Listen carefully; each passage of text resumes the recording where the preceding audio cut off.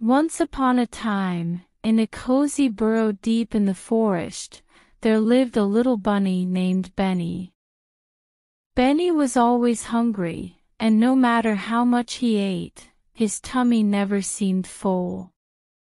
One sunny morning, Benny hopped through the forest, searching for food. He nibbled on juicy grass, crunchy carrots, and even sweet berries, but his hunger remained. As he continued his search, Benny stumbled upon a magical garden filled with the most delicious vegetables he had ever seen. But there was a catch. The garden belonged to a kind old man named Mr. Green, who warned Benny not to eat without asking first.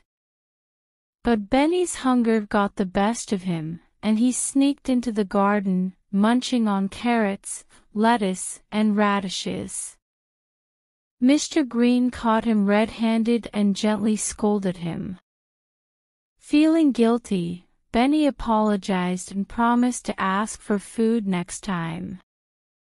Mrs. Green forgave him and shared her garden treats with him. From that day on, Benny learned to ask before eating. And so, Benny the bunny lived happily ever after, with a full tummy and a grateful heart. The moral of the story is: always ask before taking. Honesty and politeness lead to kindness and abundance.